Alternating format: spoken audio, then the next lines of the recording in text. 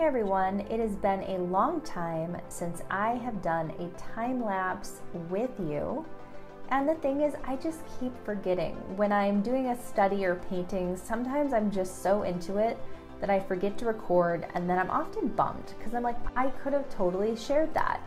So last night I got inspired by Halloween and fall and thought, all right, I'm gonna do this and I'm gonna record it this time. But I'm also gonna do it in a really weird way. So I often use ultramarine blue to do some shadowing. Not always, but it is something that I use. This time I decided to use ultramarine as the complete undertone with a little bit of yellow. It's like a Naples yellow that you're seeing. It makes this very creamy, interesting, strange tone. I'm now adding a little bit of burnt umber around the eyes and some quin coral around the cheeks. And I'm using Daniel Smith Watercolors, as well as I'm using Caran Luminance and Poloychromos. So the skin tone is looking pretty weird here, and her facial expression, if you're catching it, she looks like she's like, she looks very angry. Just like not pleased. So that was fun.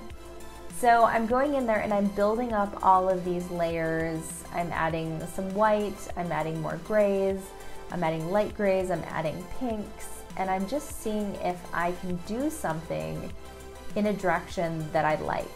Again, I have not ever tried this in this way. Usually when I lay down shadows with ultramarine, I will then mix a skin tone. My skin tones are often mixed with yellow ochre, quinacridone coral, and a tiny bit of ultramarine blue if I need to mute it out a tiny bit. But that's the skin tone that I'm usually using. So this is a far cry from anything that I normally do.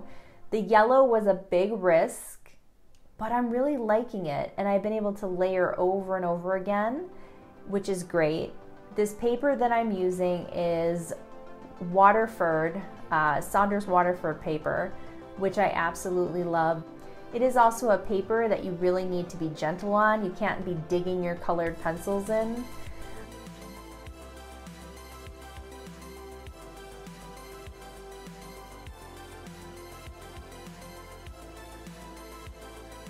So next I am working on her shirt in the background.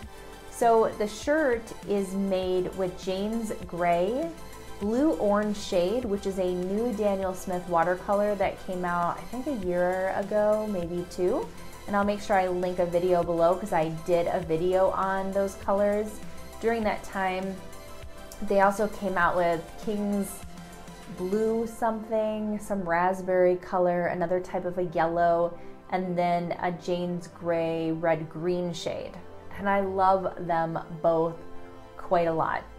To get the background tone a muted blue, I went ahead and mixed ultramarine with buff titanium.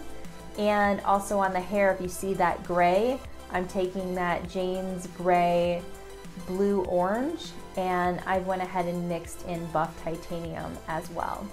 So I'm going to work with a black Caran pencil because they are less likely to bloom, and add in some strands of hair here. And now I'm going to add the butterflies. So some of these are going to be done with watercolor, and other ones will be done with colored pencil.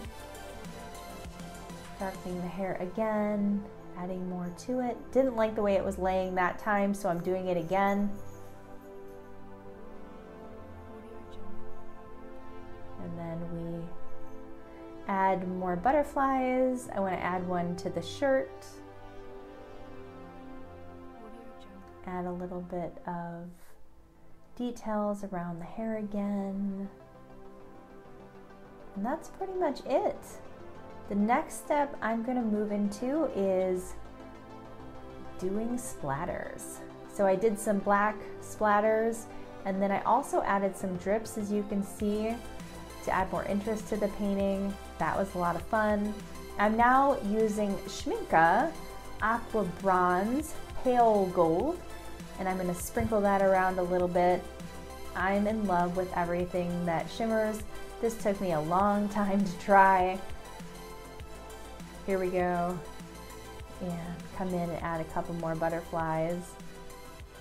And yeah, that is pretty much it. I had a great time. I hope you guys enjoyed watching this painting.